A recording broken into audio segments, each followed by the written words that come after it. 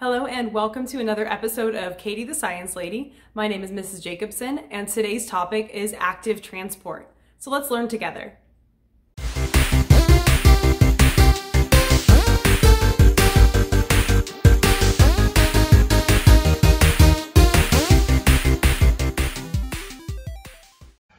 All right, today we're going to talk about active transport. Now we've already talked about passive transport, so I do want to take just a moment and kind of recap passive transport. So to do that, let's take a hypothetical situation here. So what happens when plant cells are placed in solutions of different tonicity? And what this means is, what happens if we put a plant cell in either pure water or in salt water, is what we're looking at here. If we put a plant cell in a hypertonic solution, that would be something like salt water, or it would just be the fact that maybe you don't water your plants for a long time. I am a bad plant mom. I don't take care of plants very well, so this happens to my plants a lot. And what happens when they're placed in a hypertonic solution, either they don't get enough water or they have too much salt or sugar, they become plasmolyzed. And what this means is all the water is trying to balance out and create homeostasis, so the water leaves the cell. And that's why the cell shrinks or shrivels. And if you have nice pretty flowers and you forget to water them or they don't have enough pure water, they're going to wilt. So that's what happens to plants. They don't necessarily just shrink, but they wilt. Now, if you add water back to them and put them in nice pure water or a hypotonic solution, that flower isn't going to stay wilted necessarily. Instead, it can become turgid, and that water will move back into the plant cell. Eventually, the plant cell could burst, but usually it will only absorb as much water as it needs to into the vacuole. So that's where that water gets stored inside the plant cell. It moves into the vacuole and makes the plant stand up tall, and I'm sure you could do this in your house or apartment.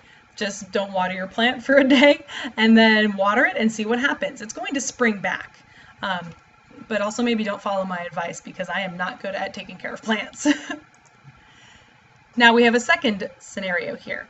What happens when aquatic plant leaves are placed in a salt solution? So if we take an aquatic plant leaf and we put it in just salts with barely any water, what should we expect to happen? Are these cells going to shrink or are they going to swell? Let's think, put it in salt. If you have too much salt, you usually get dehydrated. So you would expect them to shrink up, which we see here. You can see that cell used to be all around the edges. We have a cell wall that's still there, but that cell membrane has shrunken and taken the cell really, really small. And the reason why is because water has left that cell. The vacuole was really big, and now there's barely any water in the vacuole, so it's really small. And that's why the cell will shrivel or shrink when you put it in a salt or hypertonic solution. Now let's talk about active transport. So the first example of active transport we're going to talk about today are protein pumps. And we talked about this when we discussed the cell membrane structure. Protein pumps are found throughout the cell membrane. And these ones in particular for active transport would be moving from low concentration to high concentration. It's the opposite of passive. And the pumps require ATP energy. Now remember, we had protein channels that were used in, or protein helpers, facilitated diffusion used in passive transport. This is completely different. Protein pumps are active transport. You can think of it because a pump is something that requires energy to use. And what it does is basically takes from where we've got a low amount of a substance, pumps it through the cell membrane using energy to an area where we already have a high amount of a substance. Many times it's going to exchange one substance for another. And a well-known example is the sodium-potassium pump, which is going to exchange sodium ions for potassium ions, and they'll trade places through the pump. Again, it still requires energy because it is active transport. So energy is definitely required here. To compare it to our types of passive transport, we have diffusion, which is high to low concentration, no ATP, and facilitated diffusion, again, high to low concentration, no ATP. Active transport, and this would be our sodium-potassium pump here, requires ATP and is exchanging molecules from where they are low concentration and moving them to where they are highly concentrated. So active transport, it's like going up a hill. You go from the low side of something to the high side of something. So you require energy to go up that hill. It's how I think about it in my head. So again, passive is high to low. Active transport is low to high. So endocytosis is another example of active transport. It's where the cell membrane envelops molecules or envelops molecules within a vesicle and brings them into the cell. When I think about this, it's kind of like the cell membrane reaching out for something it wants, putting its arms around it, its cell membrane arms, and then dragging it into the cell. It's going to just engulf them and bring it into the cell. And that's what endo means. Endo means within. So it's bringing something within, cyto, a cell. So endocytosis is within the cell. This requires ATP. It is active transport. Two types of endocytosis include phagocytosis and pinocytosis. Phagocytosis is cell eating, where the cell takes in large particles, and pinocytosis would be cell drinking, where the cell takes in different liquids like water. Even though water typically goes across the cell membrane without needing this, other larger molecule liquids would require pinocytosis. This is just showing a quick diagram of phagocytosis on this side here and pinocytosis on this side over here. It's the same process. They're getting kind of engulfed in cell membrane, and then it pinches off to form a vesicle and moves to where it's required in the cell. And that little pocket there, once it's pinched off, is called a vesicle in this case and this case. The last type of active transport we're going to talk about today, again, ATP is required, is exocytosis.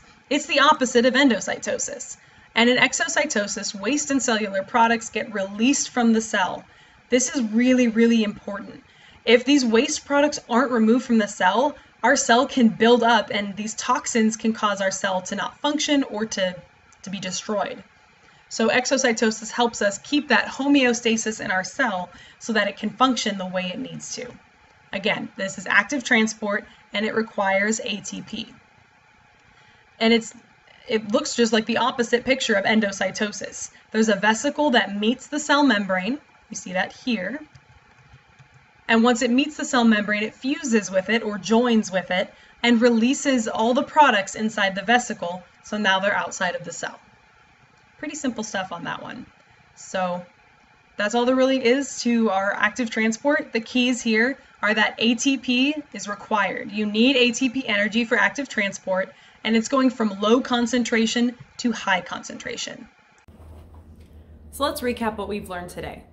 Active transport is the process of bringing molecules from where they have a low concentration to an area where they have a much higher concentration, also known as going against the concentration gradient. I like to think of this as kind of trying to push something up a hill. You're going against the normal grain of things. So to do that, you're going to need energy.